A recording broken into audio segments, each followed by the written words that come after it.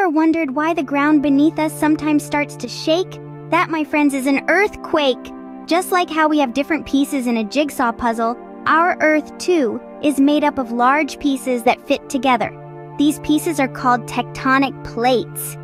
Now imagine if your jigsaw puzzle pieces started to move. Wouldn't that be something? That's exactly what happens with our Earth. These tectonic plates, they move.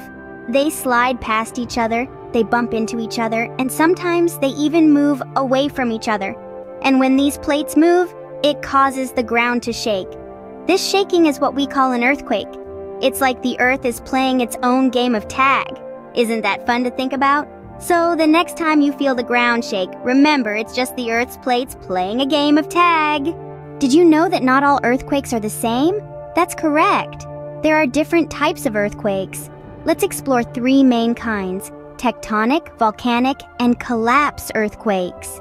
Imagine you're playing with puzzle pieces, but 2 pieces are stuck. Suddenly, they slide into place with a whoosh.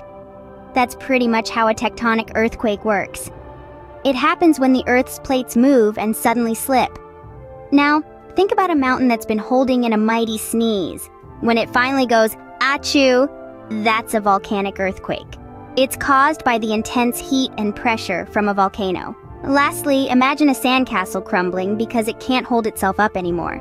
That's similar to a collapse earthquake, which happens when caves or similar structures underground give way. So, whether it's a puzzle piece slipping into place or a mountain saying, achoo, that's how different types of earthquakes happen. You might be wondering, what exactly happens when an earthquake strikes? Well, imagine you're on a giant floating puzzle piece. These pieces, or plates, are always moving, but we usually can't feel it. Now, when these plates get stuck and then suddenly release, that's when we experience an earthquake. It can feel like the ground is shaking and rolling beneath you, kind of like being on a boat in the ocean. This shake, rattle, and roll might feel a bit scary, but it's all a part of nature's process. Sometimes the ground might even crack or split, creating what we call fissures. And yes, things might fall or break, but that's why we need to know how to stay safe, which we'll talk about in the next scene. Just remember, during an earthquake, the Earth is just doing its own version of a dance. Even though earthquakes are a natural part of the Earth's movements, it's important to know how to stay safe when one occurs. Firstly, let's remember the golden rule: drop, cover, and hold on. As soon as you feel the ground shake, drop to your knees. This keeps you from falling, but lets you still move if you need to. Next, find something sturdy to hide under, like a table or a desk, and cover your head and neck with your arms. Hold on to your shelter until the shaking stops. If you can't find something to hide under, sit against a wall away from windows and cover your head and neck. Stay away from windows, glass, walls, and anything else that could hurt you if it breaks or falls. And remember, never run outside during an earthquake.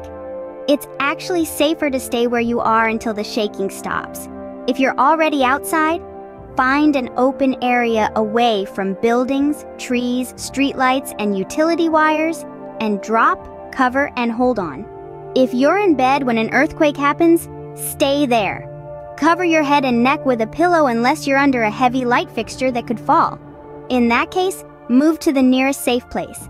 Lastly, don't forget to stay calm. It's scary when the ground shakes, but remembering these safety tips can help you stay safe. So remember these safety tips and you'll be a pro at handling earthquakes. Wow, we've learned so much about earthquakes today. We've discovered that earthquakes are caused by the Earth's crust moving around. We've also learned about the different types of earthquakes and what happens during one. Most importantly, we've explored how to stay safe when an earthquake happens, like finding a safe spot away from windows. So now you know, earthquakes are just the Earth's way of shaking things up a bit. Stay curious, stay safe, and keep learning.